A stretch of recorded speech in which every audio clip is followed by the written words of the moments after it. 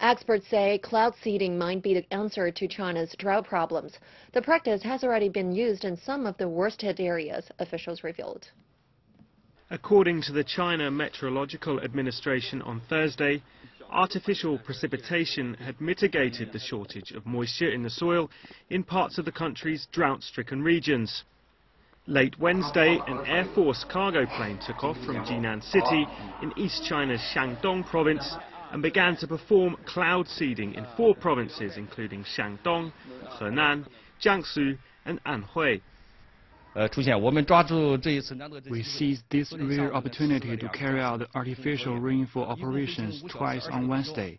The operations last for 5 hours and 26 minutes and covered nearly 48,000 square kilometers. And the plane shot more than 400 cloud seeding shells into the sky.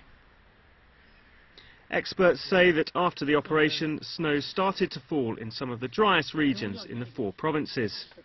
Meanwhile, in Beijing and northern Shaanxi province, local meteorological bureaus there have also shot cloud seeding materials into the sky to boost snowfall since Tuesday.